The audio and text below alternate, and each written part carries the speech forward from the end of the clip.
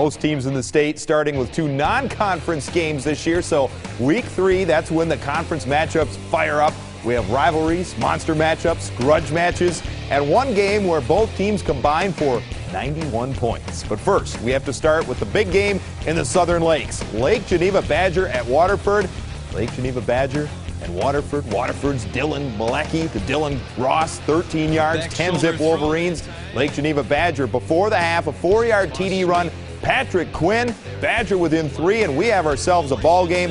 Malecki in from 1 yard out on 4th down, and that's enough as Waterford wins 17-7. The Woodland East Conference actually sprawls from the north side of Milwaukee to the south side. The Brown Deer Falcons are 2-0. On the exact opposite side of town, the Rockets of South Milwaukee are flying high and also undefeated, coming in at 2-0.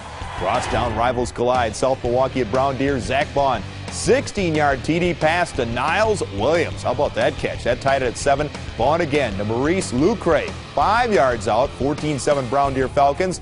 But the Rockets ignite again. A 1-yard TD run from Ian Pribble. South Milwaukee goes on to win 41-34.